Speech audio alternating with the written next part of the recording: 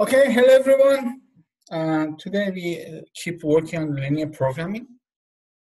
In the last class, we had a discussion about how to make a mathematical formulas for a linear programming problem. What could be our objective functions, and based on the limitations or constraints that we have, how we can get a minimum or maximum of an objective function. But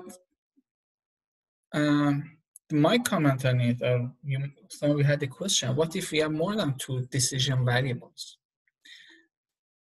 Again, what decision variable refers to, if you might remember, we had an example of hash brown and sandwiches. So it was a guy who had to decide how many sandwiches and how many hash browns he had to sell. And in that problem, sandwich and hash brown were decision variable because based on their quantity and value, we end up getting an answer in our objective function. But let's say we have more than two variables, three variables, four variables. What can we do? Definitely more than two or three variables is very hard to solve a linear programming problem graphically. So we might need another way to solve such a problems. So it was what we reviewed in the last class, but keep in mind the next homework is coming. I posted either tonight or tomorrow morning. We need to submit by next week, April 8th. Also, we had, today is the last day of submitting submitting your project for MSBA competition.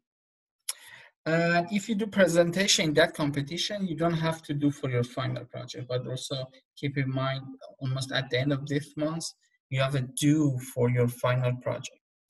If you look at the Qualtrics, it asks you something about the results and other parts of that. So keep in mind, if your results are not done, that's fine. Even you can just, in the summary, you can just provide some of results that you have, not all of them. Or maybe you can say what you are going to see. You don't have to, if you have the numerical outcomes or result, that's totally fine. Otherwise, just mention about that. So just say what you're going to see. For example, let's say you want to predict hotel reviews. If you have the accuracy of your model or AUC, that's fine, put it there. But you can say, in this paper, you're going to predict the hotel reviews. The outcome is understanding which model brings the highest predictive performance for predicting the hotel reviews. It could be SVM, neural network, or other algorithm, or decision tree. So again, please submit it by tonight. The prizes are great. I mean, they sent you to Inform's conference next year. This year, I mean November. Hopefully by that time we get rid of coronavirus, which is totally feasible. I think by November or late October, I mean we will most likely we get back to the normal life. That's least what I hope for. And if you are looking for a good companies to get hired, many good companies are coming there, like Apple, Intel, Walmart, Amazon, all of them do interviews there. Or if you're interested for PhD programs, you can, all the professors from all the schools come there and you can talk to them, show your resume, and sometimes even they post their PhD position. So I strongly recommend to get there. If you get the prize from MSBA competition, you go there free. So everything would be paid. Any questions so far about the quiz that we had, or like MSBA competition or your final project due? I waited like 1 minute, so if don't hesitate to ask your question if you have any. Otherwise, I go to the next slides.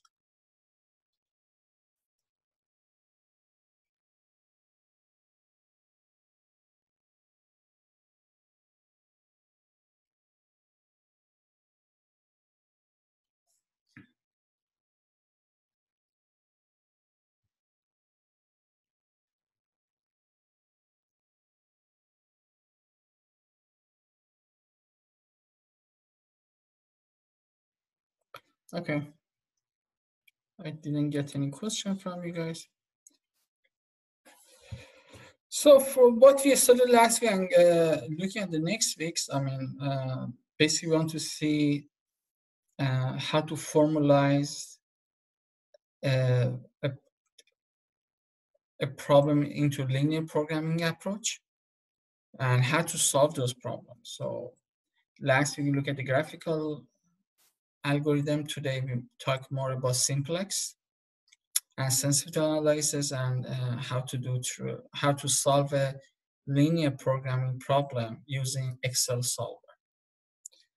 Then if you have time, we go to integer programming, network programming, goal programming, multi-op, and at the end, multiple objective optimization. So generally speaking, we are doing optimization because we have some decision variable and we have some constraints. And given the problem that we have, we want to maximize benefits or minimize loss. So at the end, we kind of, although we are saying that the problem is maximization, but on the other hand, you can say it's a general optimization problem. So today we want to see how we formalize a linear programming problem into Excel sheets. What does binding constraint means? What is a slack, surplus, and shadow price means?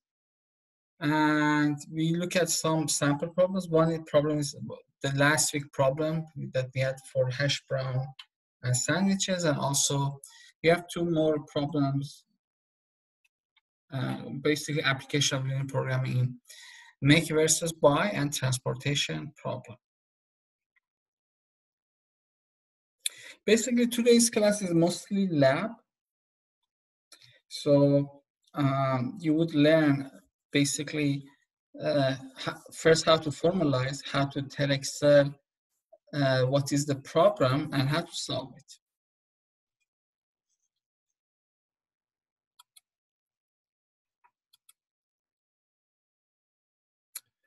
So I think we just talked about this. Okay. So this is the last week problem. And if you might remember, we solve it graphically. Today we want to use Excel. So let me find the problem and show it to you. I think I posted on Moodle. This one. Well, let me read it again because we need, I need you to think about that. A Clark alumni owns a fast food restaurant named LP Clark. He plans to start a new family meal for containing sandwiches and hash browns. He has to make a decision that how many sandwiches and hash browns to include in the meal offer. So first of all, this is a decision-making problem. And we want to see how many sandwiches and hash brown to produce, or to make, a frequency of sandwiches and hash browns, or basically value of those decision variables. Basically, sandwiches and hash browns are decision variable. Because we want to make a decision how many of them to produce or make. His objective is to design a meal with minimum cost. So we want to optimize problem with minimizing the cost. However, there are few requirements of the plan. The first, basically, we look at this. These requirements basically mostly about the coefficients of the objective function and also our constraint. So the first requirement, the cost of one sandwich is $5. and 1 hash brown is $1. So we know how our cost function works. Every sandwich $5, every hash brown $1. So you might say, if hash brown is that much cheap, let's just produce hash brown. Why we bother ourselves to produce or to make sandwiches? They're 5 times more expensive. But if you look at the basically the below table about what does a sandwich or hash brown contains, you can see sandwiches has much more protein, fat, and carbs. So for making the same amount of protein, you need to make 4 hash browns or 2, or for fat, you need to make 2 hash browns, or for same carbohydrates on almost each sandwich has 2 times more carbs than a hash brown. Maybe at the end we would say we just want to make hash browns because it satisfies other requirements and it's the cheapest. But maybe in some cases it doesn't work. So we look at the requirements and let's mathematics or linear programming concepts solve it for us. So other requirements, the meal should contain at least 1,000 calories. Okay, so it means no matter of how many hash brown or sandwiches you make, at the end, that meal should has at least 1,000 calories. Same for protein. We need at least 60 grams of protein. For fat, the concept is opposite. We shouldn't have more than 80 grams of fat. And for carbs, it should have at least 100 grams of carbs.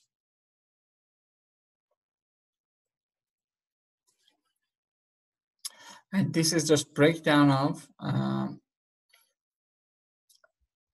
each sandwich and each hash browns.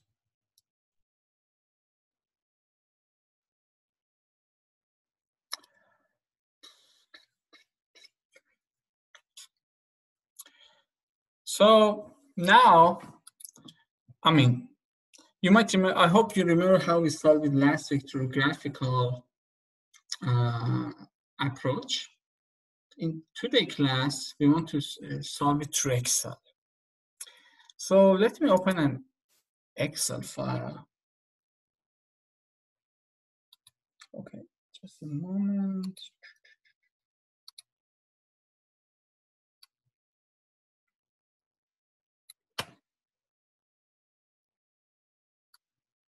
I hope you can see my monitor.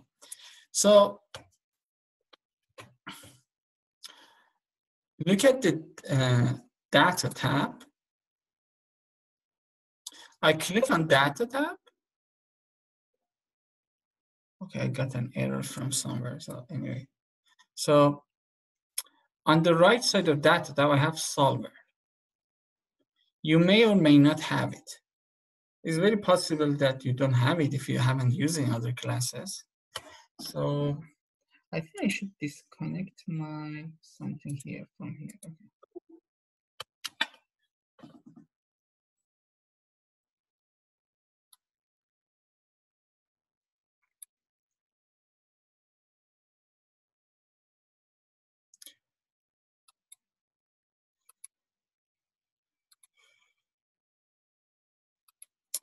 Okay. So anyway, sorry, I had some technical issues. So if you don't have solver under your data tab, go to File, Options. I just wait like 1 minute for you to just open an random Excel file and go to Options, go to File. Again, I went to the File. Then I want to click on options.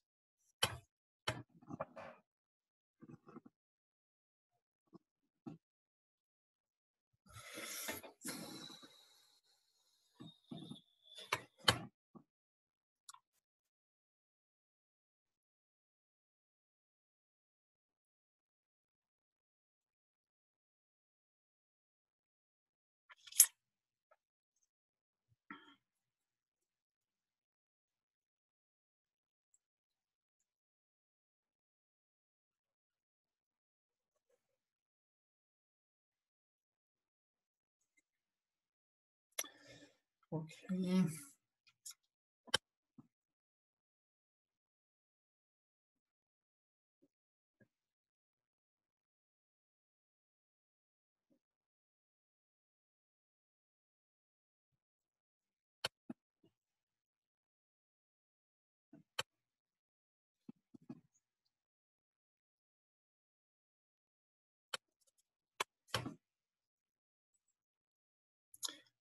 Hey guys, can you see an Excel file that I opened? Because I just joined and I don't see that. I'm just wondering if you can see. Do you see a PowerPoint or Excel file? Okay, I got the answer from you. PowerPoint, not Excel file. Oh, sorry. So I hope you told me sooner. So let me see what happened. New share screen.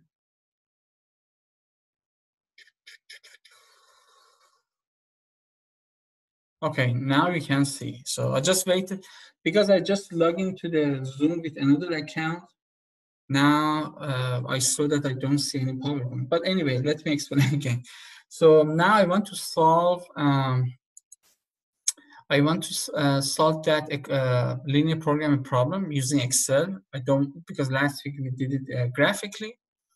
So having said that, if you click on Excel data tab of Excel, so first is in the file or home, I click on data, then on the right side of the data tab, there is a solver. Solve is the tool that I use to solving a linear programming problem. You may or may not have it. If you don't, that's fine. So what should you do?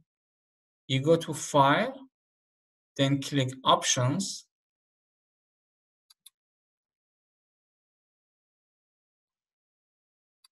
then Add-ins. Okay, just wait now a little bit so you can catch up with me.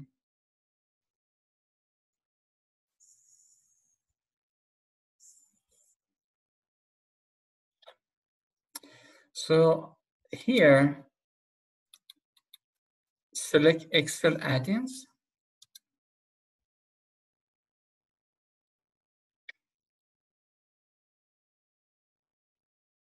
Then click on Go. And in the add-ins one, select Solver add-in, then click OK. Now you should see Solver option on the right side.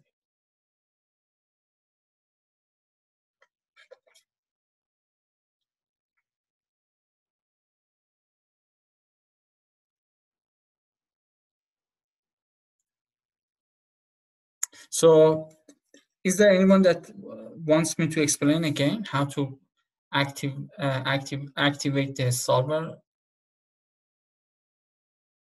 Okay, hopefully all of you can understand because it seems no one has issue.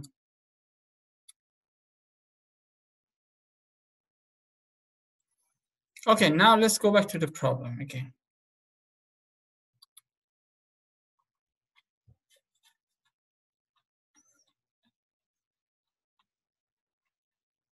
So the way that we do, basically, first, let's say H stands for hash brown, or let's say S stands for sandwiches, and H stands for hash brown.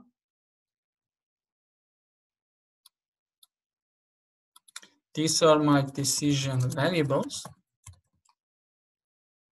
I give you the solution later, just see what I'm doing. No worries. I mean, I give you I post the solution later. So, but just see what I'm doing. So then decision variables values. So I'm not sure how many sandwich and hash brown I want to produce. So let them just make them yellow for now, because I know what are my decision variable, what does their values. So the next one is objective function.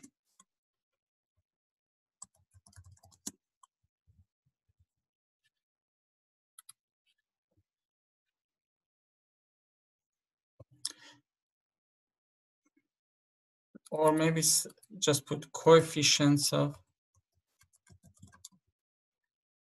the objective function.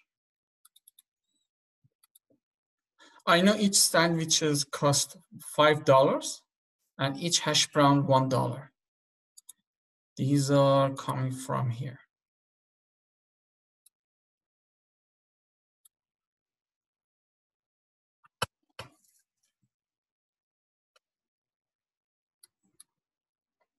So I'm not sure how what is the values of my decision variables, but I can write the formula. I can say whatever I have here, the value of my objective function would be 5 times how many sandwiches plus $1 times how many hash browns.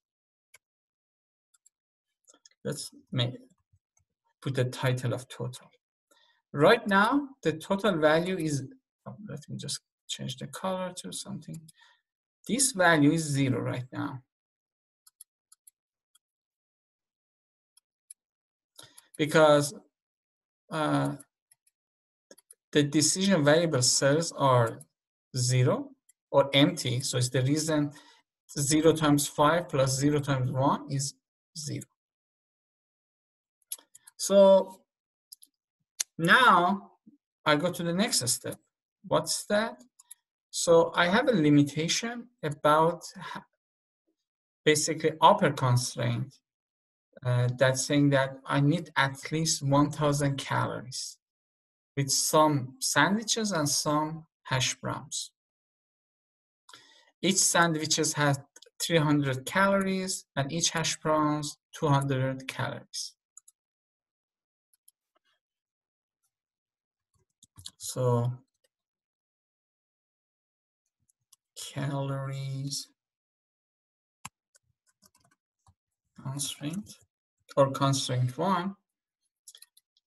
So calories constraint. So each sandwiches that I produce or make has 300 calories and each hash brown 200 calories.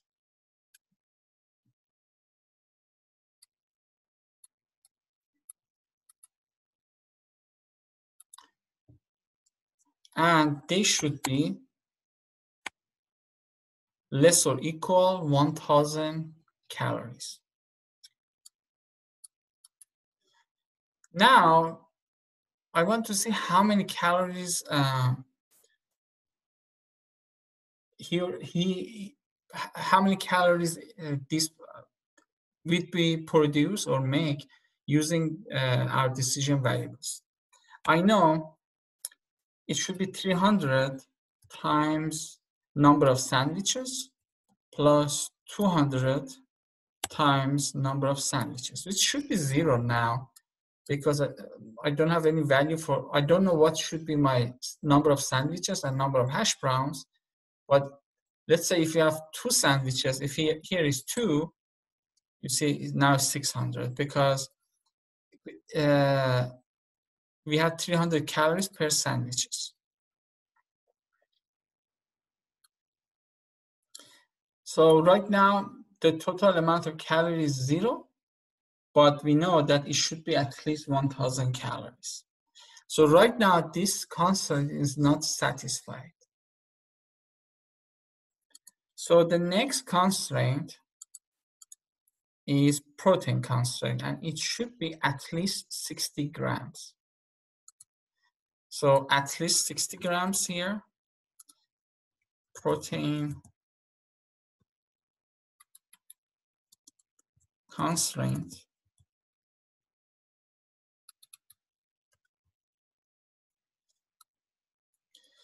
Each sandwiches has 20 and each hash browns 5. So 20 here, 5 here.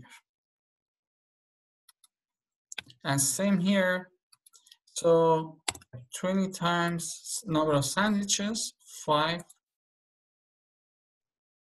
times number of hash browns.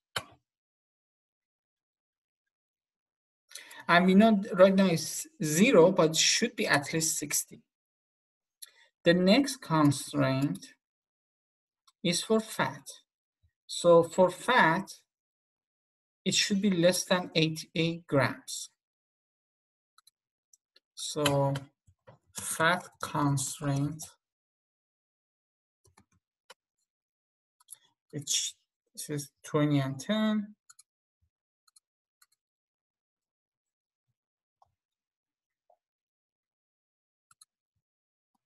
At most 80.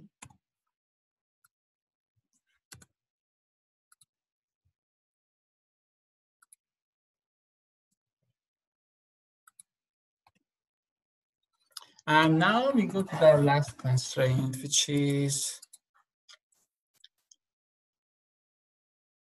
at least 100 grams of carbs.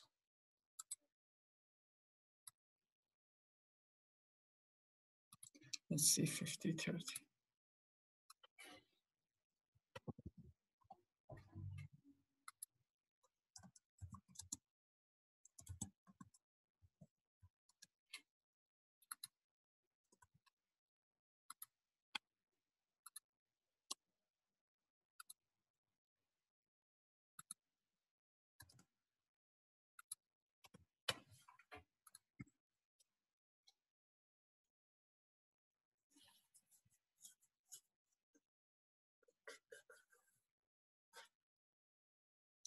Okay, now I set up the problem. So what should we do? If we solve the yellow cells, if we find the quantity of our decision variables, in this blue cell, which is the object value of the objective function, we can see the cost. And also here, instead of 0, you see the actual value. So you will see that how far you are to that constraint. For example, your calories should be more than 1,000. So here, instead of 0, it should be at least 1,000. Instead of 60, at least 60. And 80 should be something less than 80, and so on and so forth.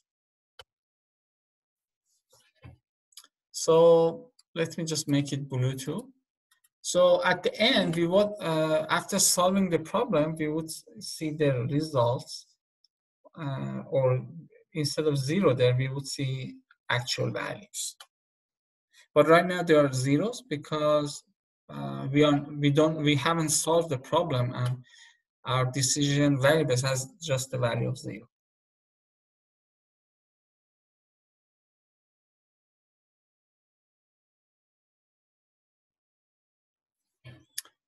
If I want to show it here, so objective function is minimizing 5 times S plus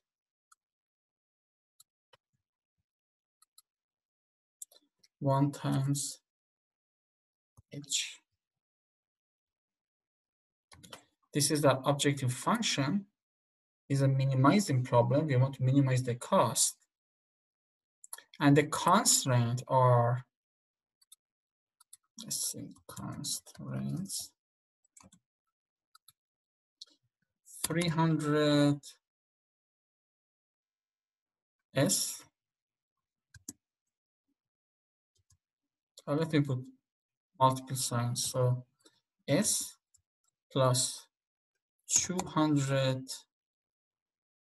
times hash browns less or equal, sorry, more or greater than 1000.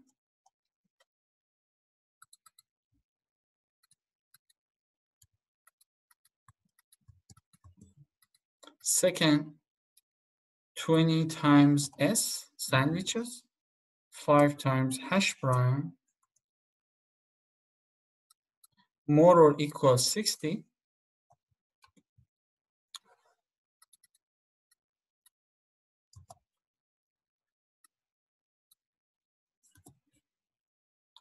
Twenty times sandwiches plus 10 times hash brown less or equal 1000. And for carbs, it should be also more than 100.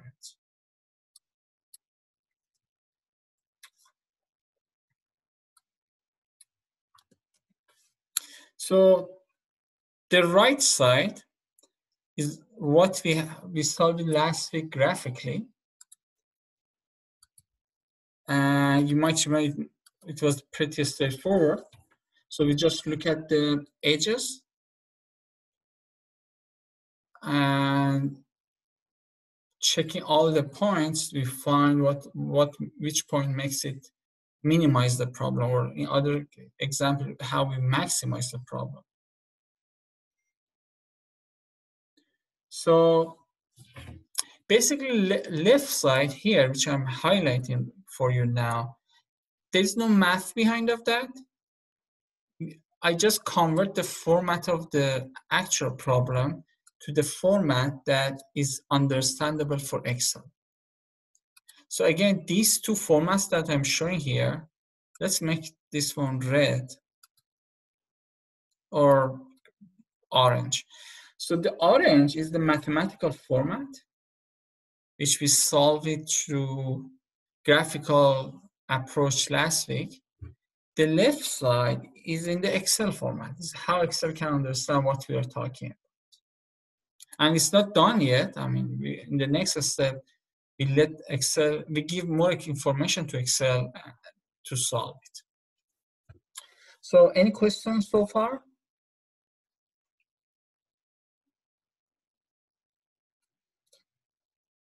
I give you 2 minutes to look at it, then I give more. I show you how to give more information to Excel and solve the problem.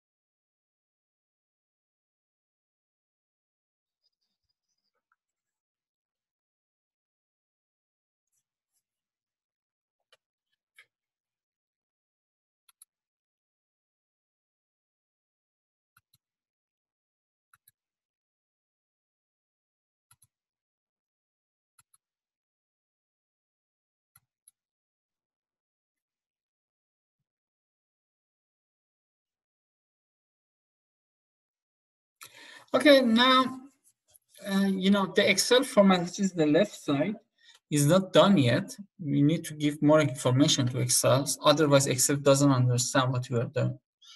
So next step, I give more information to Excel. I go to Data tab, then click over Solver.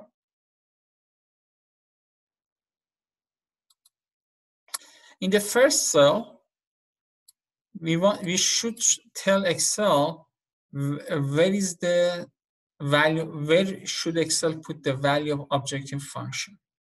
This is under total. You would say calculate the objective function here. In the next line, I need to say this is a maximize or minimizing problem. I say it's the minimizing, we are minimizing the cost.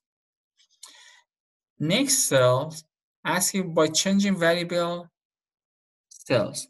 Here we need to show our decision variables, which are these two.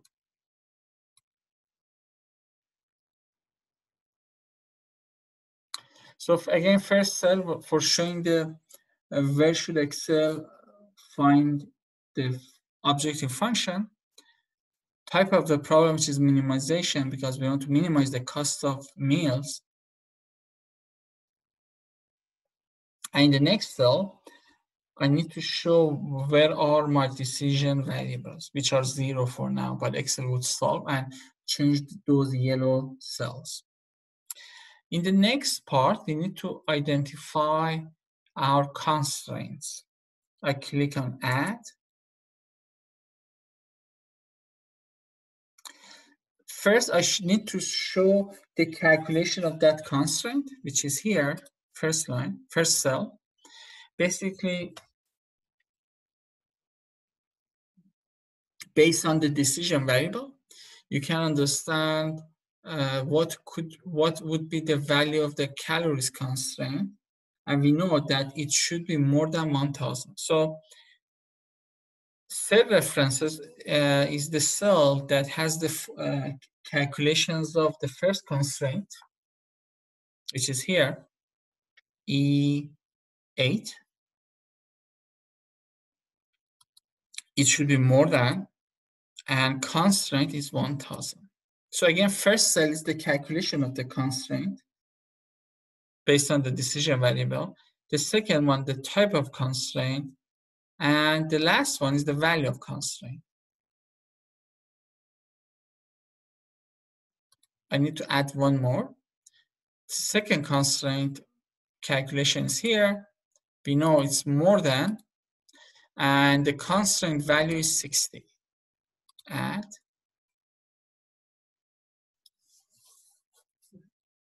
Third one is fat constraint.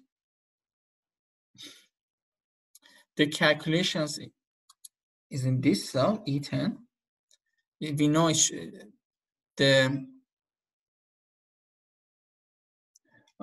I'm not sure what is M on the screen. So it should be less than 80. So in the constraint value, click here, add, and the last constraint. So carbs, the formula of your calculations are here, is here.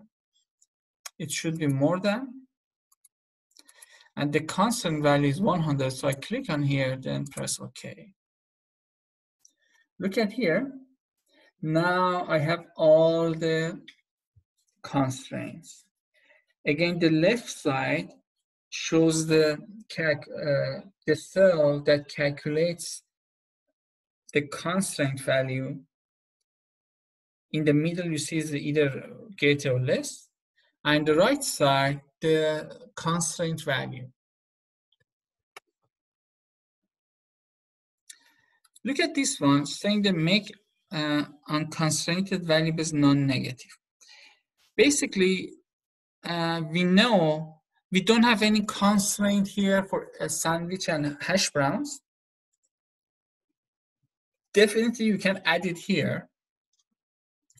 But for decision, usually we don't put constraint for decision variables, and we just click here saying that the unconstrained variables, which here are S and H, or decision variable, are non-negative, because it doesn't make sense to have negative sandwiches and hash browns. So I click on it.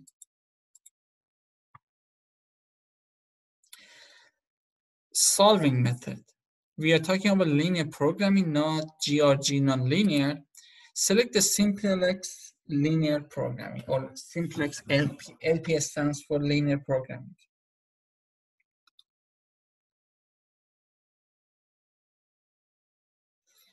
So again, click on solve, or we can go to options and there's not that much of thing for this class, but you can play with iterate. If your problem is too big, you can work with the number of iterations or time that it might take to solve the problem. Here we just have two decision variables and 4 constraints. So the problem is pretty small. It even doesn't make sense to play with the number of iterations, but sometimes you have 1,000 decision variables, like 2,000 constraints. So those are really big problems, and sometimes very hard to solve them. So you need to specify the maximum time to spend or iterations, but it's not the case for the smaller problems. So you don't have to play with the options that much. I click on solve. On the right side, I select answer, then click control and select sensitivity, because we want to talk about sensitivity of the results too. So then I click OK. Now look at here, under total, we have 14, means the minimum objective function minimization of 5 times s plus 1 times h is 14, because we end up saying make 4 hash browns and 2 sandwiches. 2 times 5 plus 4 times 1 is 14, and same for the constraints. For calories constraint, if you make 2 sandwiches and 4 hash browns, we make 1,400 calories, which is more than 1,000. So first constraint is satisfied. Second constraint, saying that protein should be more greater or equal 60, which is now we have 60 grams of protein, so we satisfy this one too. Second one, the fat should be less or equal 80, which now is 80. So if you make 4 hash browns, 4 times 10 plus 2 times 20 here, so you end up making 80 grams of fat, which is less or equal 80. So that is satisfied too, and same for the last. So we are making 220 grams of carbs, which is far greater than 100. So these blue cells shows that we satisfies all the constraints, and by satisfying all of them, the optimal result is 14. So the minimum dollars that you need to spend for making such a meal is $14.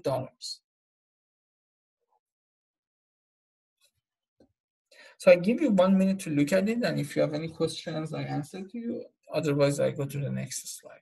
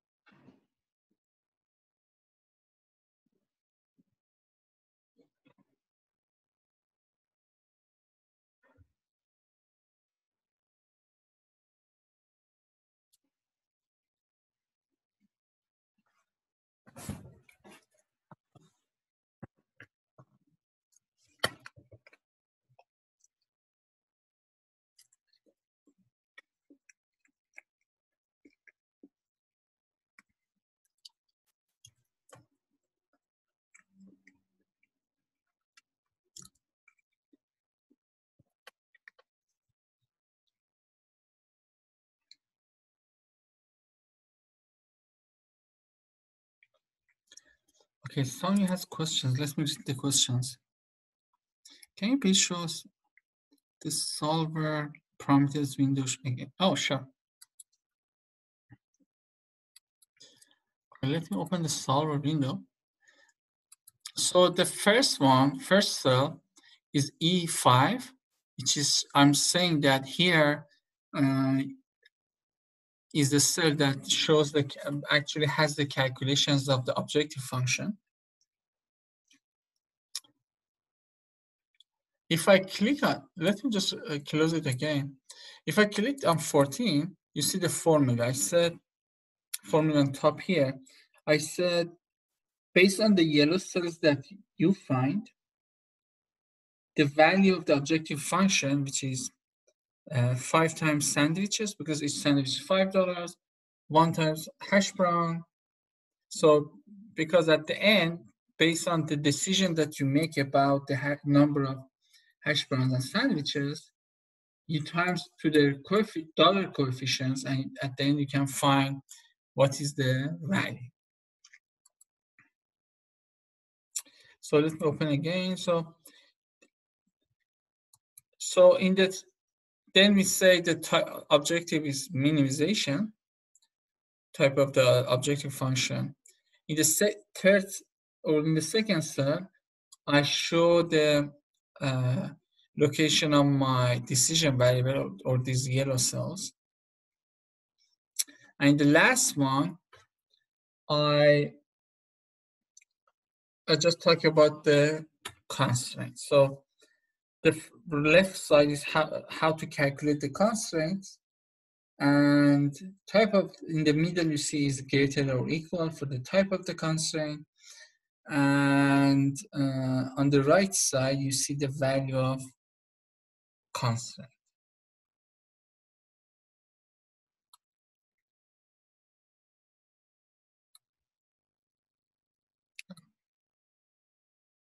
Oh, let me just put it here.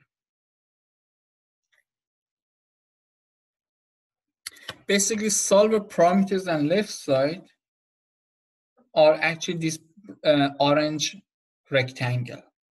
So orange rectangle is how a human can read the problem. The left side and solver parameters is how an Excel can understand what you are talking about. So basically there's no mathematics behind of that. It's just how you can convert a linear programming problem to something that Excel can understand.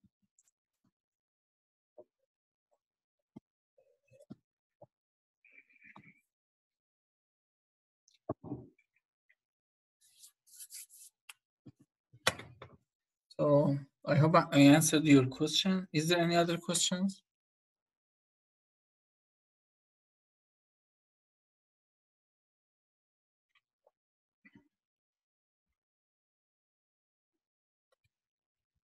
Okay, if there's no question, let me just open the other Excel sheet. So we have a answer report 1 and sensitivity report 1.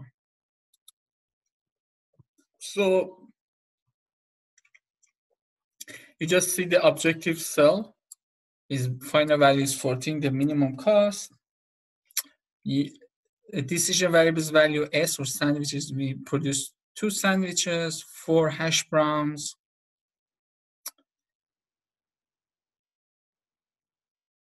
And look at here. So here we are talking about our constraints. So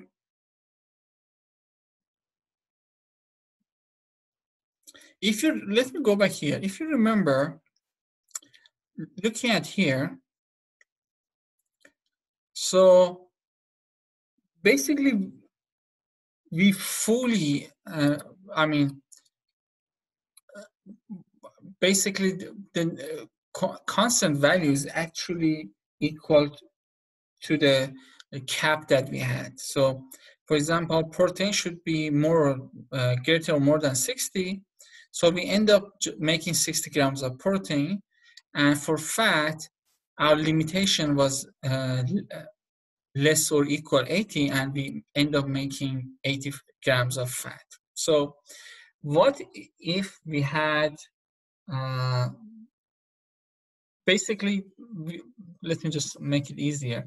So we are binded to these 2 constraints, because now our calories is much more than what we should do, and also carb much more than what we need to make, but we are binded to these 2 constraints. Let's say instead of 60, what if we made 50? So the cap was 50. Or what if it was 70? Or same for 80 grams of fat. What if it was 60 or 100? So again, since we are binded to that 2 constraint, we are saying that there are binding constraints, because we satisfy right exactly right to the amount of those constraints, but we are not binded to the carbs and calories constraint because we basically fully satisfied. We are much more than that constraint and we are not limited to those constraints. It looks like if you play with those concepts, make it a little more or less, it's not that much changing anything. So what brings in your, it might bring some questions, saying that we are binded to protein and fat constraints. What if instead of 80 grams of fat, the limitation was less than 70 or more than 85? What happens? The answer of those questions on the sensitivity reports.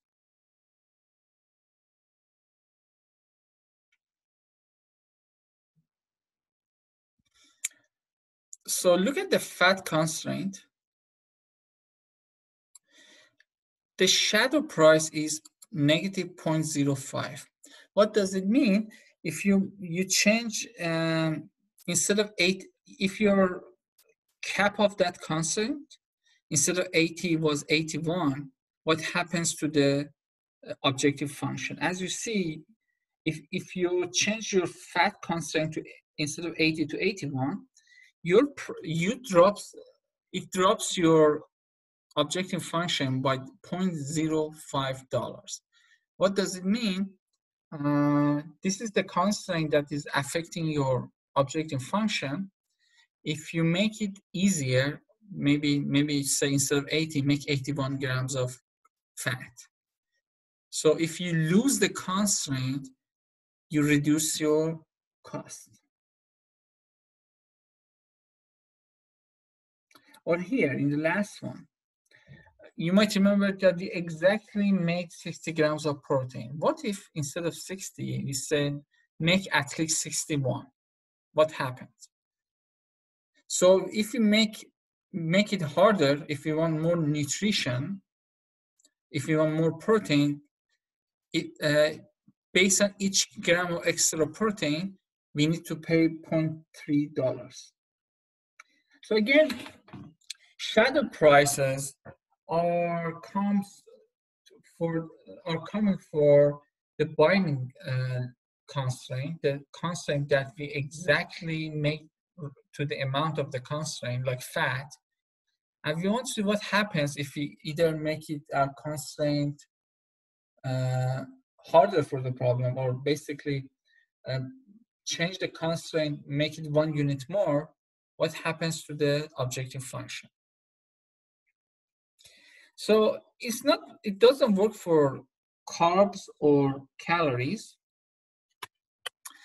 because if instead of 100 you make it 101, you already make 220. 101 doesn't have any effects on carbs, or you already made 1000 calories. What if instead of saying make more than 1000 calories, what happens if you say make more than 1001 calories? You already make 1400 calories. So changing the calories constraint and carbs constraint by 1 unit doesn't affect your objective function, because you are far different from those constraints. But we are binded to the protein and fat because we exactly make to the amount of the constraint. Or let's say make it a new value. So the values that you see here, 1060, 80, and 100, we can say RHS or right-hand side. So as you see for the protein and fat constraint, the values that you make for the amount of protein and fat is exactly equal to right-hand side value of the constraint. So for this one, we want to see what happens if instead of saying make at least 60 grams, what if we say make at least 61 grams? What if we say make 80 grams or 81 grams of constraint? So we want to see what happens if we change the right-hand side of the binding constraint by 1 unit. So you see those values. If you increase by 1 unit of fat constraint, or if you increase 1 unit to the right-hand side of the fat constraint, you need to pay less, and for the protein, you need to pay more. The next column is right-hand side, or RHS. So let me just put RHS here. So we already know what is our right value.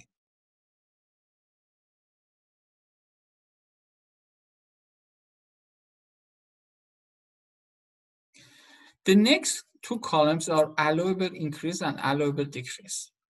What does it mean? If assuming the other constraints are same,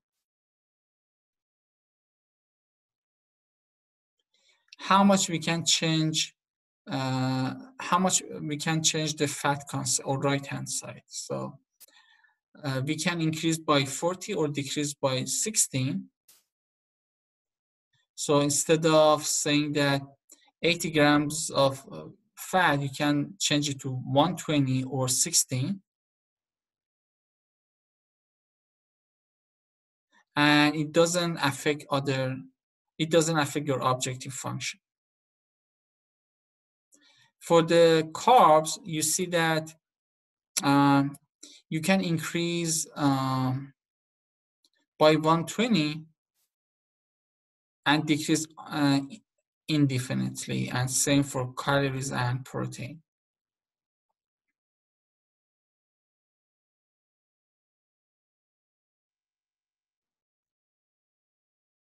So I get back to this sensitivity analysis later. I'll just give you like let's say you have 3-4 minutes to play with your Excel files on your system to feel more comfortable how to formalize and linear programming problem to the Excel format problem. Then please download the in-class problems file. So let me change this one to, hopefully you can see this. Okay, then please download this Word document. After playing with the Excel file, I feel more comfortable. So we see some question answers for the sensitivity analysis. So I go to the questions and check the answers again. So for now, please just play with this Excel file and feel comfortable about how to formalize it. So then download from the Word document from Moodle. So I give you 5 minutes to do this, and then I go to the next step.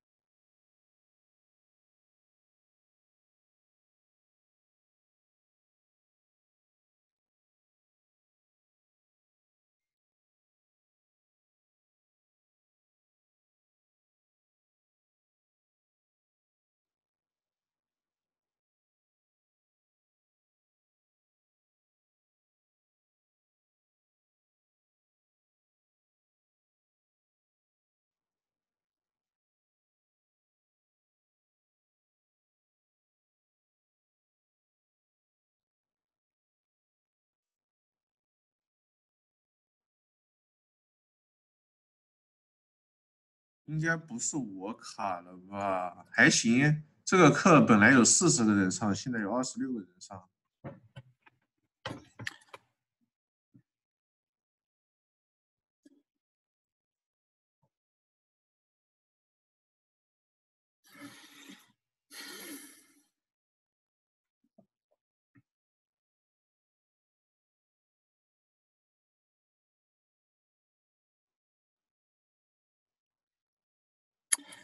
Okay, so let me just go to this Word document.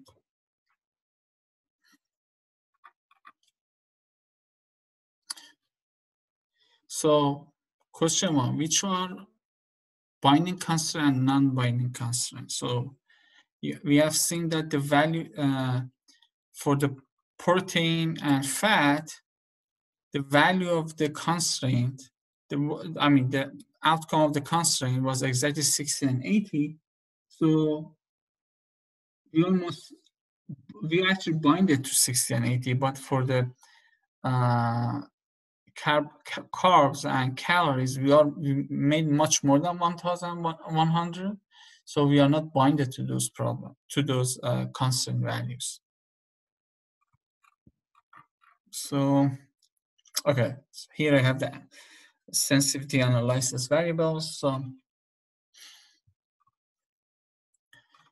here I put some further information, but basically the constant having non-zero shadow will be binding constraints. So if you look at here, for protein and fat, the shadow price is different from 0, so they are binding constraint. Is there anyone who doesn't know where is this Word document? If you don't know, it's on the model. So second question, if the cost of sandwich increases from 5 to 10, will that change our optimal solution?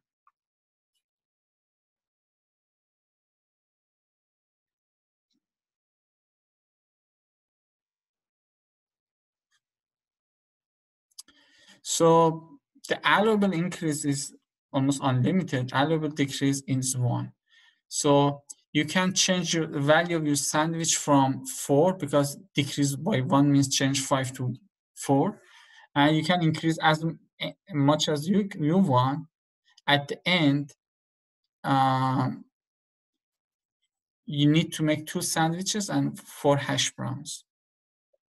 Again, what does allowable increase and decrease means? It means how, what if you change the value of coefficients, how much you change the value of coefficient, that it doesn't affect your final value.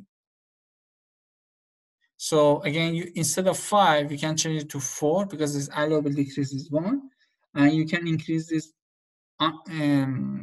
basically mathematically. You can increase it as much as you can, but if you do such a thing, the number of sandwiches that you make is still 2, but the price should be very different. So if I change the number of the value of or price of sandwich, instead of 5, it was 3, the number of sandwiches is different. So basically in the variable cells, the allowable decrease and increase is talking about the coefficient, how you change the coefficient that it doesn't affect the final value.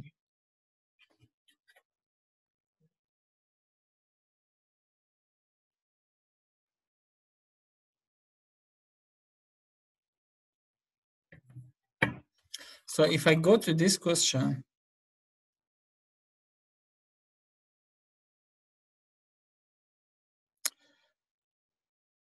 can we get the value?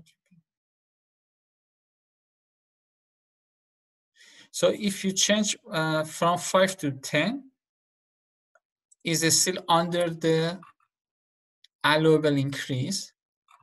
So you still need to make 2 sandwiches and 4 hash browns.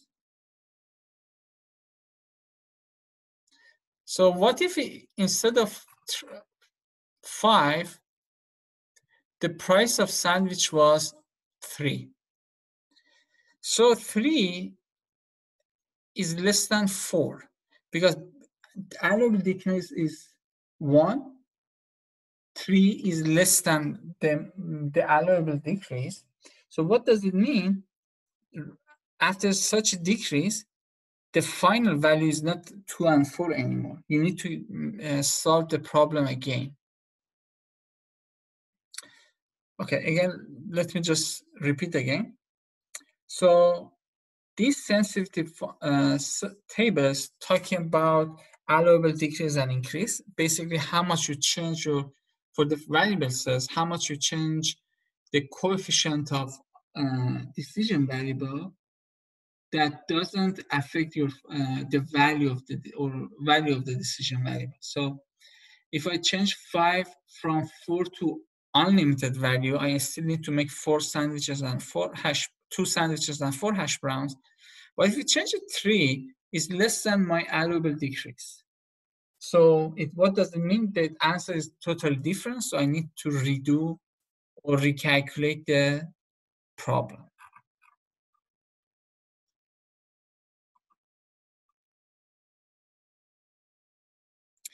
So next question. What is the shadow price for protein constraint? Explain it. So the shadow is the price of protein is 0.3. The right-hand side of the protein constraint is 60. Shadow price of 0.3 means if a unit increase is made in the right-hand side of the constraint, keeping everything else constant, the change in the objective value would be 0.3. So if you increase the right-hand side of a protein constraint from 60 to 61, you need to pay $0.3 more.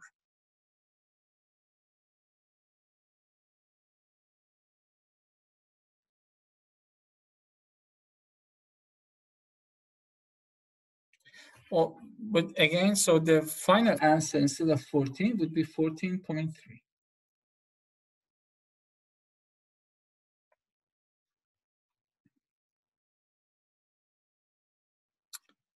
So let me go to the next one.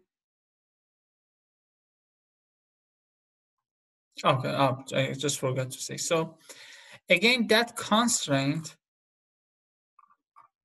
let me go back here. I think I forgot to say previously. So right-hand side of the constraint is 60, and we have 20 allowable increase and decrease. What does it mean? If it's in right-hand side of your problems, instead of saying that you should make more than 60 grams of protein, if you change it from, if you minus 20, which is allowable decrease, or plus 20 allowable increase, so you can change your protein from 40 to 80, and by each unit, if you increase by 1 unit, you need to pay 0.3. If you decrease by 1 unit, so you should pay less, $0.3 less.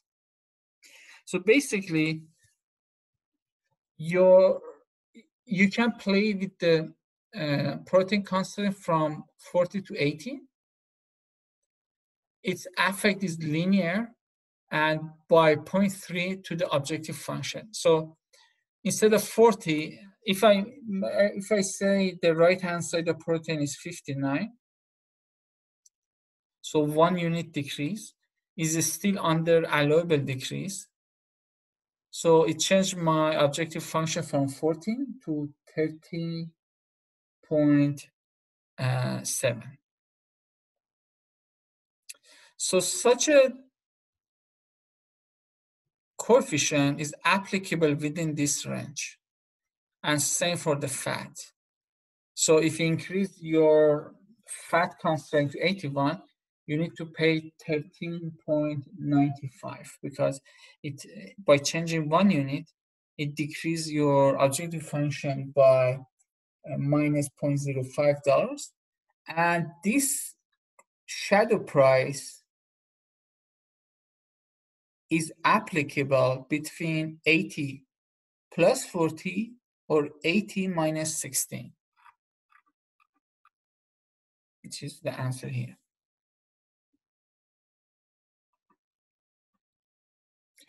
So question 5, what if right-hand side of the carbohydrates constant changed to 300? So carbs, so right now, the right-hand side, shadow price is 0 anyway. So and 0 is applicable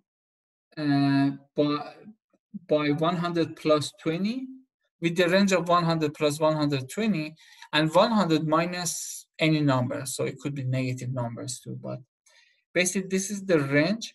So the range of, so the shadow price of 0 is applicable anywhere between 220 and less, because 100 plus 120 is 220.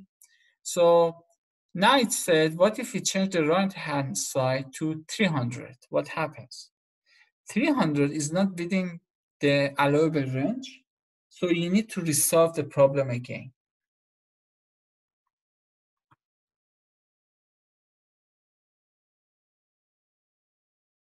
Let me review what we had so far. So far, we find the value of decision variables and objective function. And now in the sensitivity analysis, we want to see what happens if we change coefficient of objective function here. What is the allowable range and how does it affect our objective function? And for the constraint, we have shadow price saying that what happens if we change our right-hand side, constant right-hand side by 1 unit, either doesn't change anything or add or minus something. And then we also want to see the allowable range for our shadow price. If we change right-hand side to something that is within the allowable decrease or increase, these shadow prices are valid. Otherwise, we need to resolve the problem. You need to again formalize through Excel and find the final answer.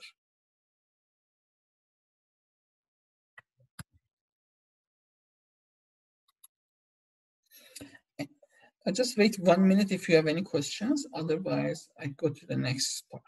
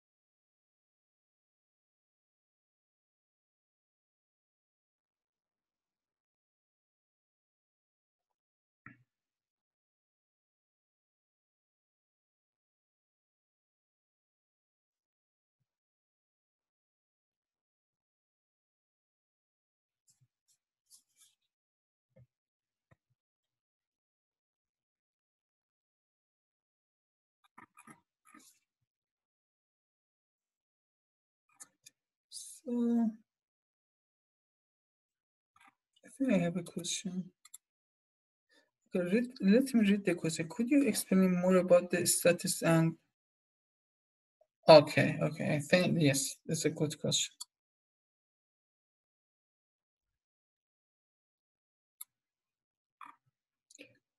I think...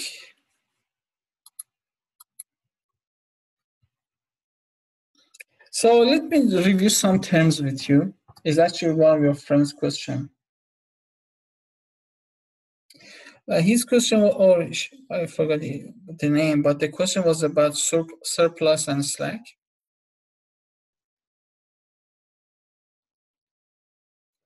So what is surplus? The amount by which the left-hand side of the greater than equal constraint exceeds the right-hand side. Actually, this is just a definition, not a like mathematic thing. So let's look at our example. So in the greater or equal, so you look at the constraint.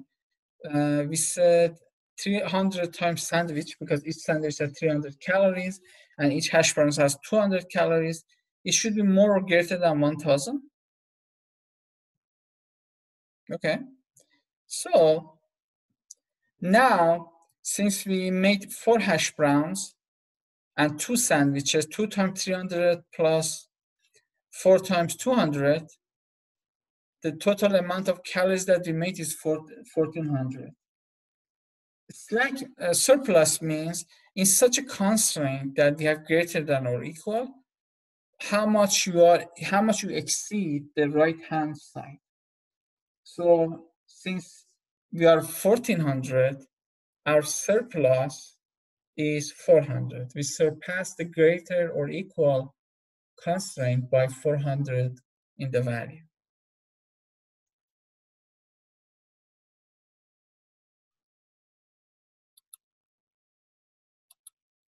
Also, we have another term, slack. The amount by which left-hand side of the less than or equal constraint lags its right-hand side. Very similar to this, the previous one. So our fat should be less or equal 80. Since we made 4 hash browns and 2 sandwiches, the total amount of fat is 80 grams and is exactly equal 80. So the differences from what we made and what is the constant is 0. So here, slack is 0. But if instead of 80, here we had 70,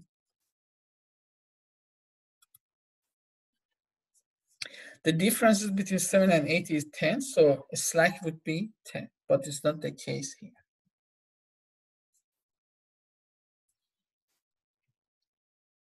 But good question, thanks for asking. So I think I posted in the Moodle this, like the definition of the slack, surplus, binding constraints, and shadow prices.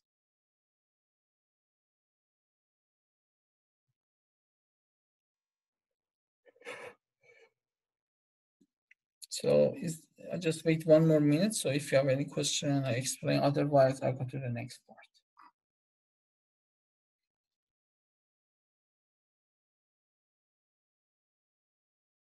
Sorry for keep you waiting because this is like an online class, so I cannot.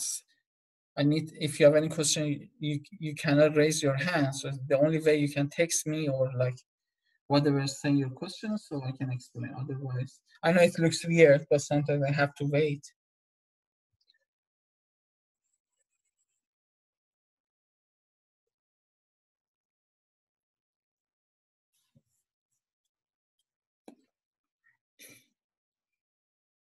Okay.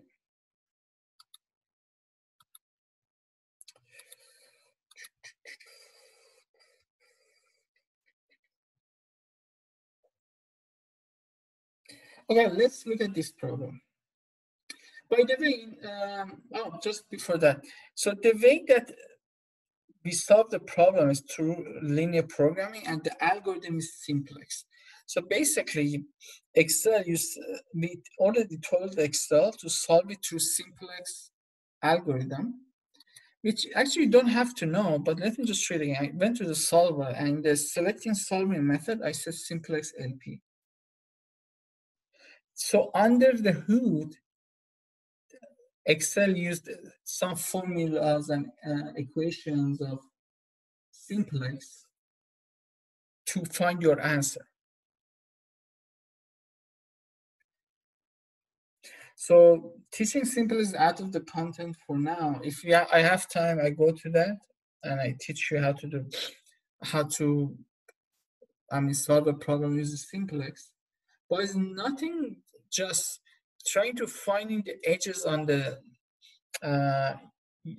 on your region and finding the one that maximizes or minimizes your objective function. But and again, if I have time, I teach you how to do simplex, so you can understand what is under hood of linear programming. But for now, just keep in mind how Excel solve a linear programming problem.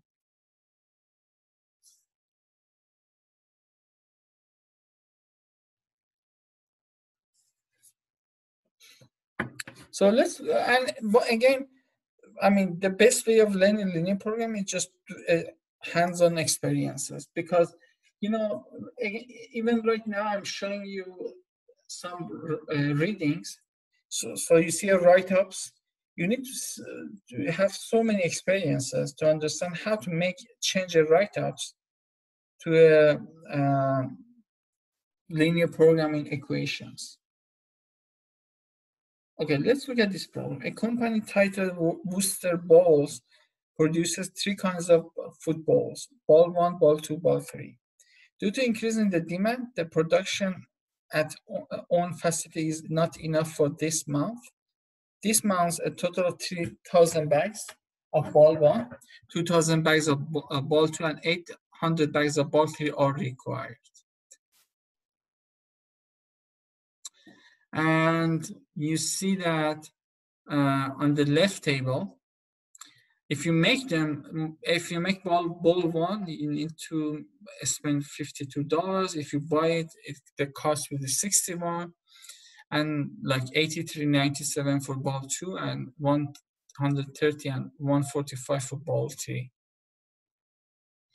And what does our constraint? So the first constraint is we know that we should make 4,000 bags of football should be produced in-house.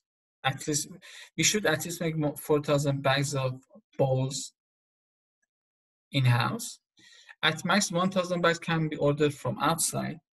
So you can play with the numbers. So the outside order should be anything less than 1,000, and production should be at least 4,000. These constants are given, and I mean, might be some political issues or like marketing strategy. And we have 10,000 hours of labor available. So, and we know if we want to make a ball one, we need to spend 2 hours of labor. For ball two, 1 hour. For ball three, 3 hours. And the budget that we can pay for our labor is like is $35K, and also per bag ball one labor costs $7. For ball two is $8, and for ball three is $7. So I give you like a few minutes to talk about this problem, and just imagine how we can solve it.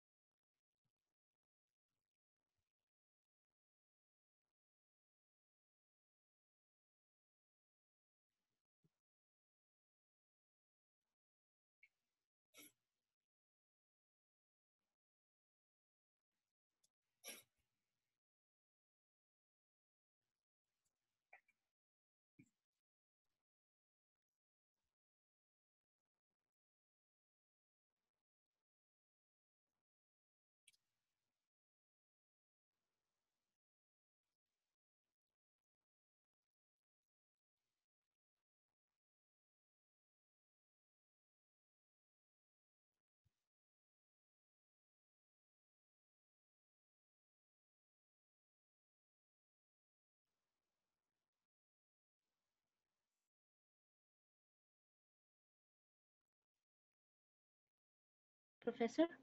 Yes. The aim is to decide whether to make or buy with the required budget, which is given, right? With the constraints. So we need to compare, or yeah. Basically, you know, look at the left table. We just have cost. Right. So when you have cost, it makes sense to minimize the total cost. Right. So yeah, so that's what. So we need to compare the two costs. One, if we'll make them, if we'll buy them, and the one which is the minimum cost, we need to, like, that's the answer, right? Yes. Okay. I think I have 2 more questions. Let me see. Oh, I just saw you. Sorry, I just saw the tech chats.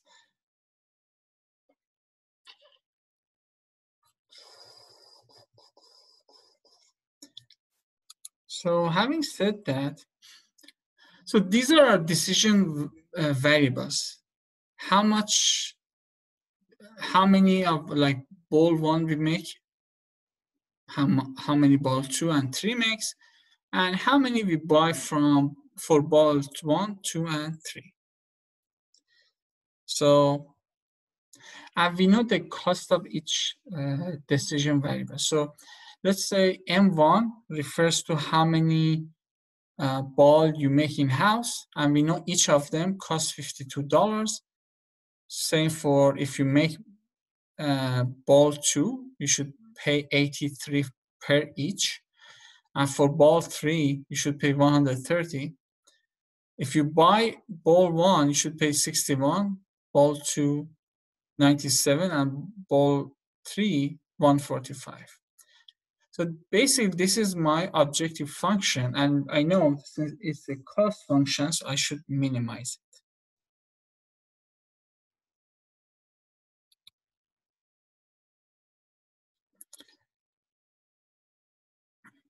Now let's talk about the constraints.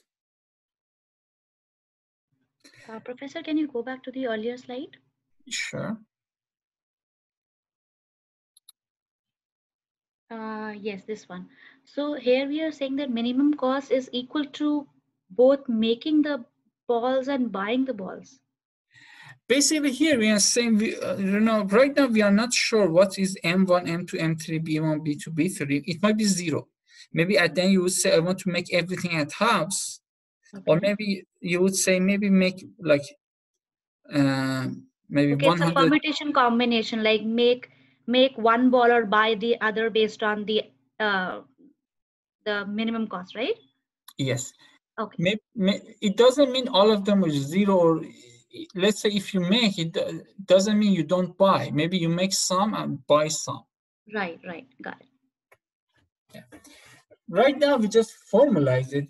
We are not sure what would be the values of like M1 to 3 or B1 to B3, and maybe at the end we don't use, maybe for ball 1 we make and buy some, for ball 2 maybe we just make, and for ball 3 maybe we just buy. We are not sure what would be at the end. So basically we just let linear programming through simplest algorithm solve it for us. So next slide is for constraints. So we know that how much balls should be made for, how much bags of ball should be made for each type of them. So for type 1 or ball 1, we should make 3,000. So you see M1 plus B1 is equal to 3,000. It's just saying that we are not sure how many we make or buy, but at the end, that type should be equal to 3,000. For ball 2, 2,000, and ball 3, 800. So then we have some concept about our resources. We know that basically M stands for make. So M1 plus M2 plus M3, it should be more or equal 4,000. This is our policy. We want to make at least 4,000 bags at home. So, and B1 plus B2 plus B3, we want to be sure we don't buy more than 1,000 bags.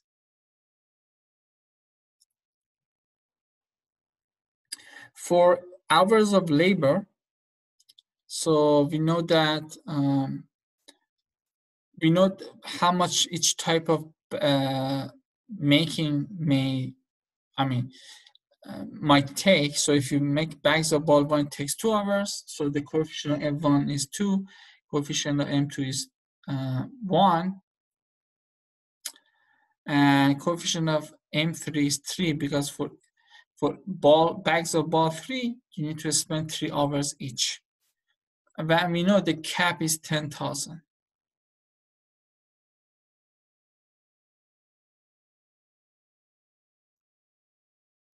And same for budget. So we know each bags of ball 1, 2, and 3 how much they cost, and so the coefficient comes from the cost that we have for each bag. But we know our budget is limited to 35K. And again, it doesn't make sense to have negative buy or make. All of them should be at least 0. So this should be more or equal 0. Actually, this is the most difficult part of the equation. I know you just start working with Excel solver, so it might be a little challenging for you now.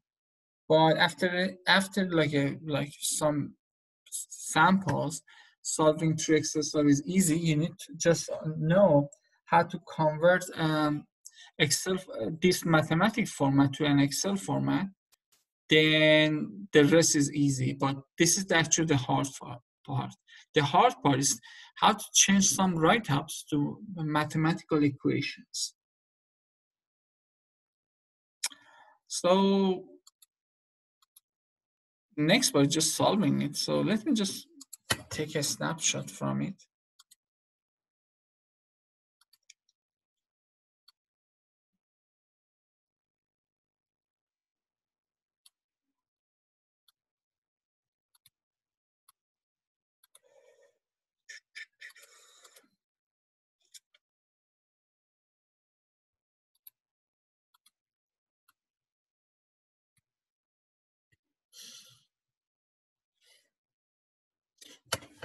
So let's make it bigger.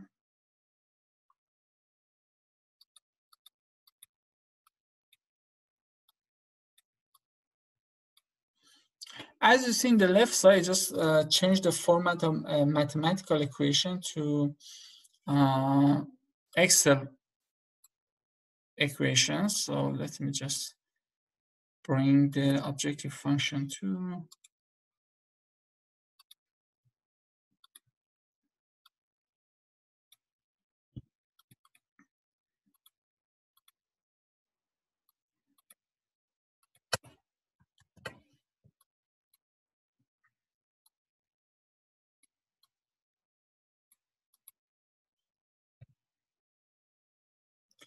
so at the end, these yellows are, let me just change the color to yellow. These are the decision variable. These are value of M1, M2, M3, B1, B2, B3. We want to solve, first of all, what could be our objective function, and what would be the value of each constraint.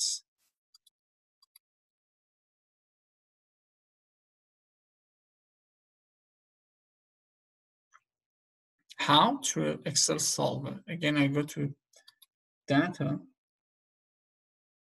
So then go to the solver.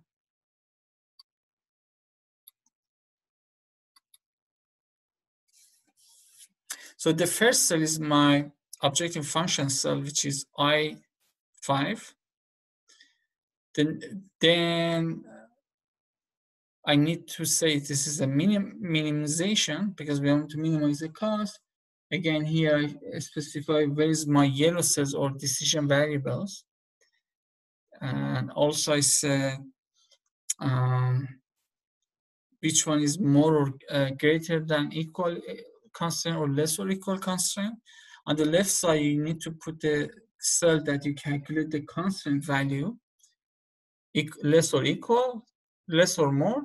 Then on the right side, you put the constraint capacity or the cap. So, And we know that we should, all of them should be less or greater than or equal 0. So here I said make unconstrained variables non-negative. So these are variables and they are not unconstrained, they are not constrained. So I just made all of them non-negative. Then I solve through simplex linear programming or simplex. Then I hit solve, click answer, then control click sensitivity and press OK. Oh, just so.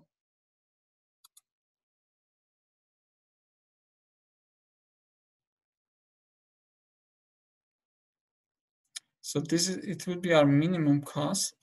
And also you see that we have some binding constraint like these two. This one is not binded. Again, this one is binded, unbinded, and binded. Binding constraint, we have like most of our constraints are binding. So let me go to sensitivity. Again, you can see allowable decrease and increase in value of objective function. And you see that like most of our constraints are binding, and we have shadow prices for the binding constraint and allowable decrease and increase. So saying that how much we change our the right hand side of objective function, sorry, how much we change the right hand side of the constraints without changing the objective function. So how much we are allowable and what would be the associated shadow price. So if I, let's say 35K, I can increase by 35,600 or decrease to 34,600. Anyway, within that range, the shadow price is -5. What does it mean? If I increase by 1, my shadow price decreases. Sorry, the objective function decreases.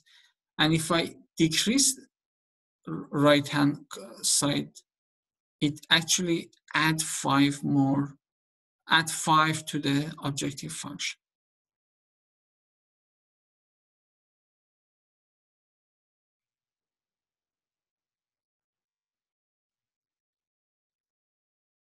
Basically, the binding constraint, you can understand what would be the shadow price of objective function or final answer, and in which range that shadow price is applicable, and how you can change the coefficient of objective function without changing the value of the objective function.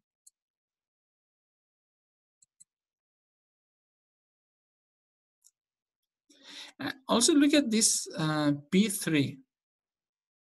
This is 0. Basically, you don't buy anything from bulk type 3.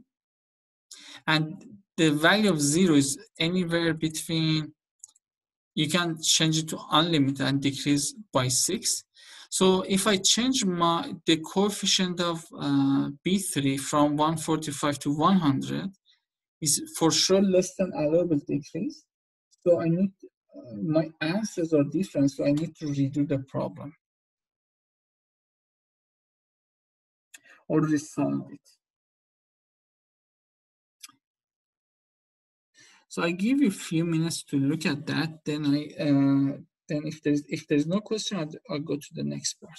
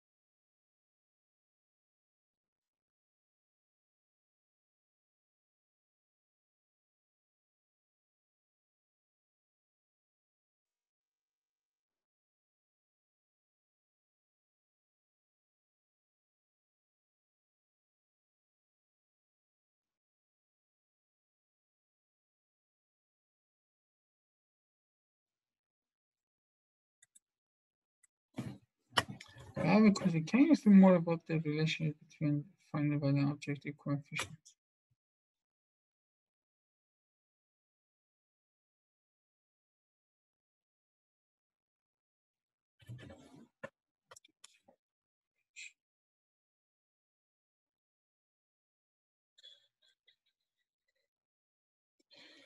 Okay, one of you asked me a question. What's the relationship between final value and objective coefficient? Basically, let's say for the last problem, we want to find the minimized cost. Sorry, if we want to minimize the cost, how we can calculate the cost? It's basically coefficient of the decision variable times its actual value. When we start to solving, we don't know what is the actual value or final values. These are final values. So let me just turn them to yellow. We don't know what are they.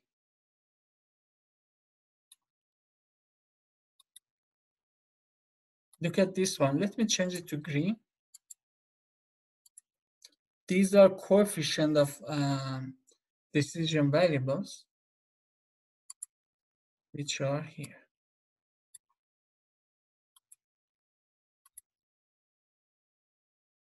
How we calculate this value? It's just 52 times 2600, 80 plus 83 times 1400, plus 130 times 800, and plus 61 times 400, and same up to 145 plus 145 times 0, which is 0. So this is how we calculate the objective function. Basically, minimizing this value would be equal 438K.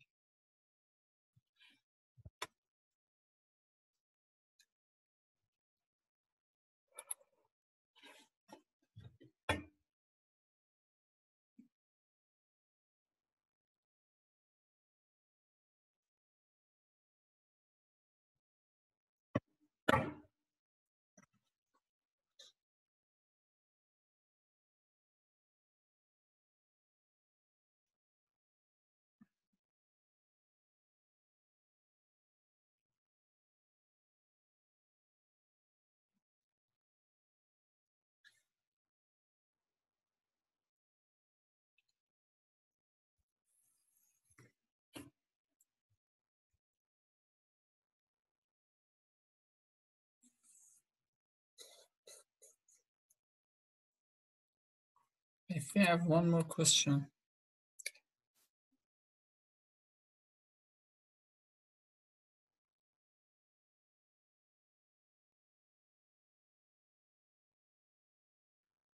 Oh, one of your friends has a really good question.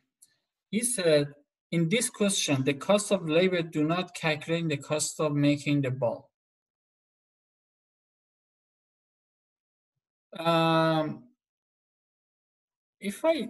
Let's look at the problem again.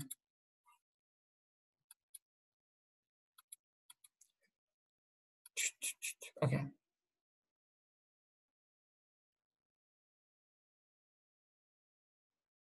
Actually, we don't see any direct relationship between labor cost. Let's see. So for ball one, it costs $7 for the labor. Yeah, you're right. I mean, there's not that much direct relationship between labor cost and the making cost. But, you know, we should see more information, which is not provided here. But this is a simplified problem. Yeah, I got your question.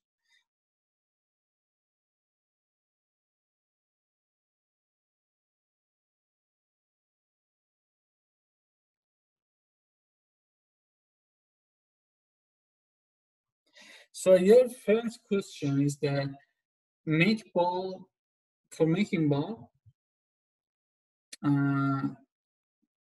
each bag is 52, but if 52 has some association with the like $7 here, yes, right, but you know, we just don't go to that much of details.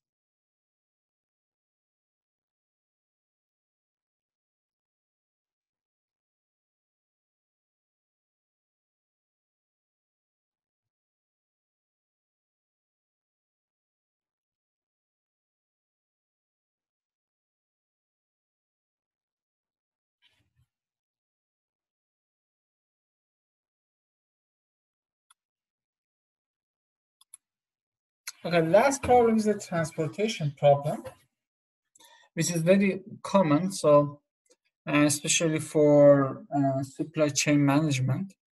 So you have some supply and some demand, and you need to transfer your product from origins to destinations. But the transportation cost differs based on the distance from origins and destinations.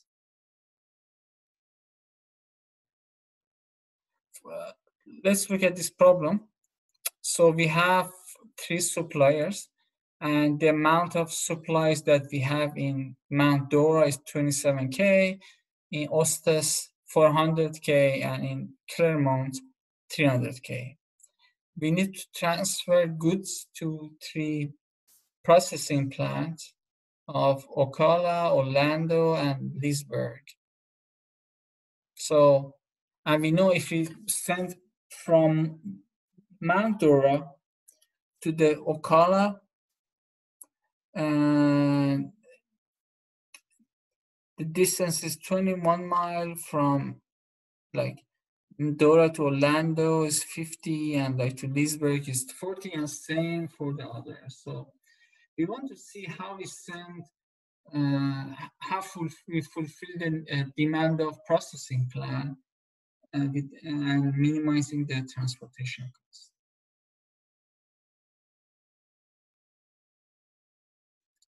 So basically, decision variables is the amount of products that we send to in each link.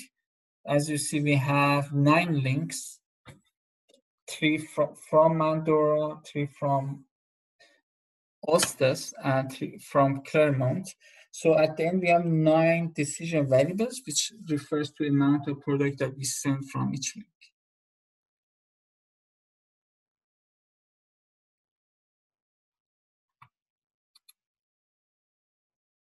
So you see all of those 9 decision variables here.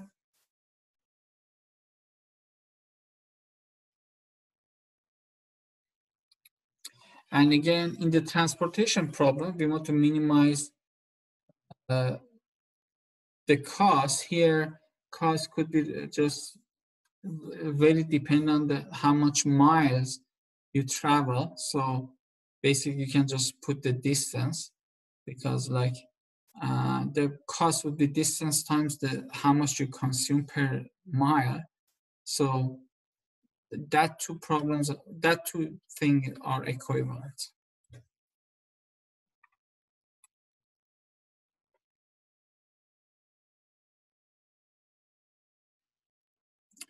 So we know that the capacity of the processing plant in Ocala, Orlando, and Leesburg, we know that, as you see, how much capacity they have. So the amount of the products that they receive should be less than their capacity. Otherwise, they cannot process.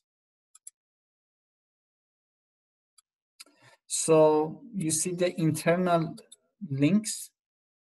I mean, the incoming links, the value of incoming links to each processing plant. And you also know how much supply you have. So in each supply origins, how much of products you have. And we know that all of them should be greater or equal 0. We don't have any negative quantity. So as you see, it's not that much of the rest is quite similar to other linear programming problems.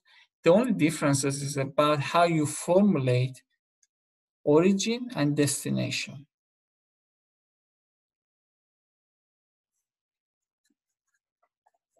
Again, transportation problem is minimization problem.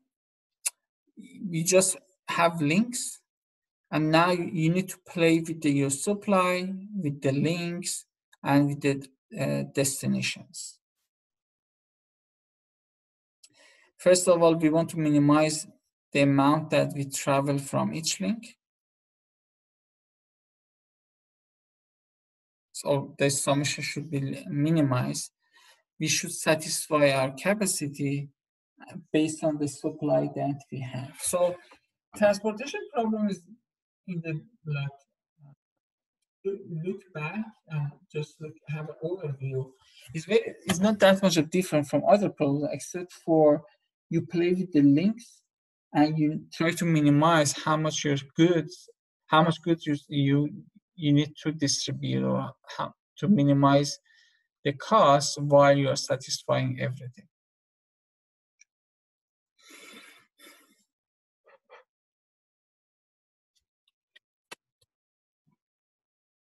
So the rest is just entering them in Excel, which I did it here. I have concept related to destinations, supplies, and I have my objective function. So the yellow cells is amount of goods that we can send from our origins. The blue ones, the first one is my objective function, and the next blue ones is just saying it's the calculation of the constant calculations. We want to see if we have surplus or slack. The rest is pretty easy. You go to the data, solver, you need to show the location of objective function calculations, the decision variables location, and also you need to plug your constraints and tell that all of them are non-negative and solve. I click answer and sensitivity, okay. So this would be my answer. So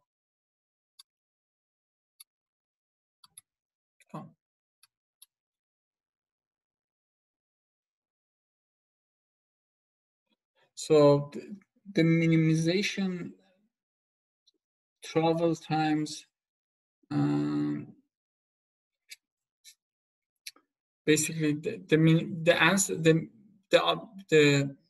objective function answers to 2,055,000. You can see in which concept we have surplus, slack, or we have binding or non-binding constraint. I think I have a question.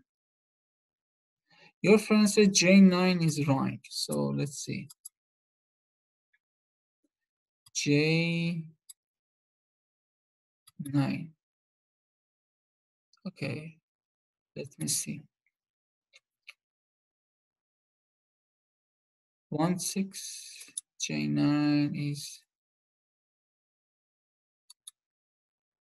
So J9 is about Lisberg constraint.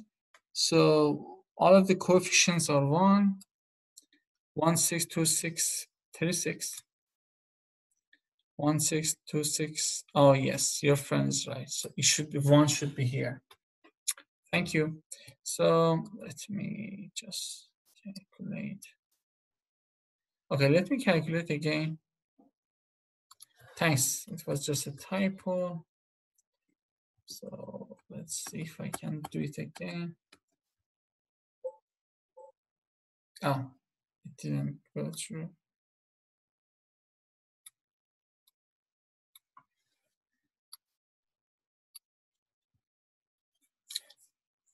Thank you very much. Who said that? Oh, Taurus Lee. Thank you very much.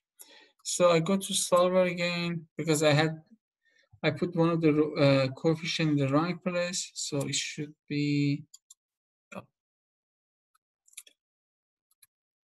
1 should be here.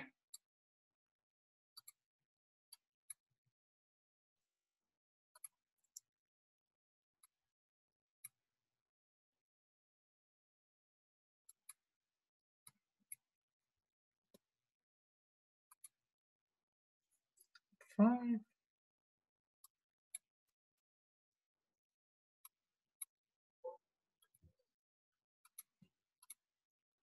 Yeah, now we have a different answer. Thank you very much.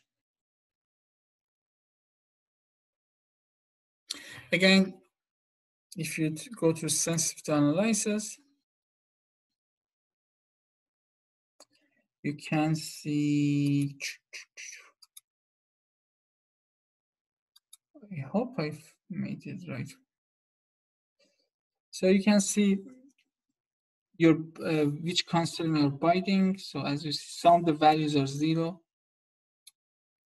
It means if you don't send any product in those links, for example, X, we don't say anything from origin 2 to destination 4. So it's the reason the associated value is 0, the final value. So having said that, constraint 1, 2, 3, 4 are binding. The 5th is not binding. And the last one is binding too, because the constraint calculation is exactly equal to the constraint cap.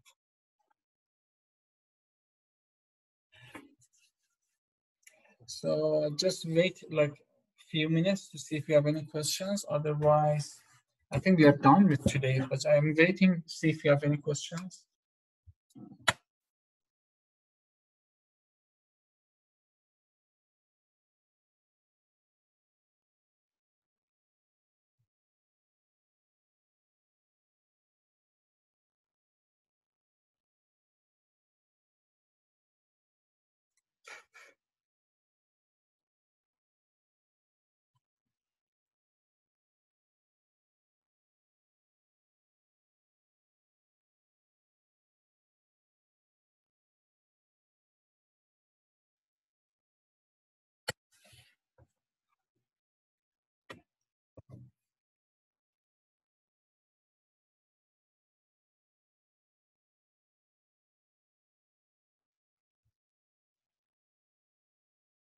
By the way, your quizzes are graded by Monique. Monique is our TA.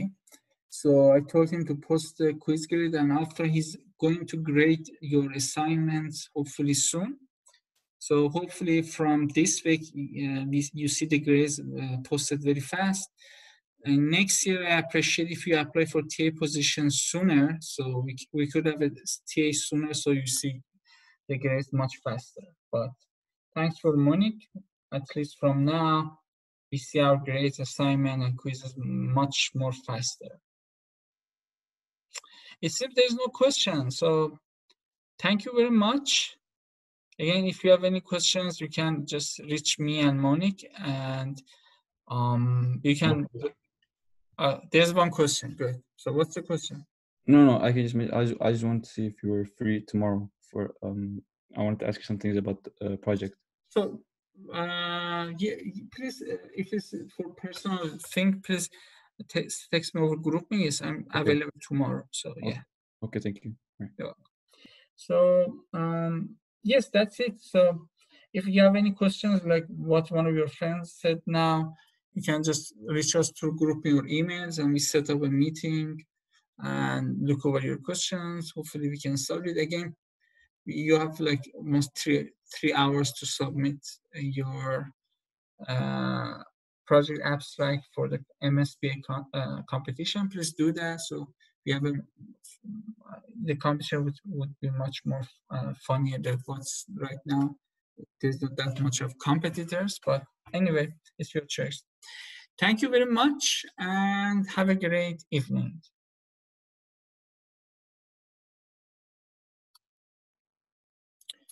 So stop sharing.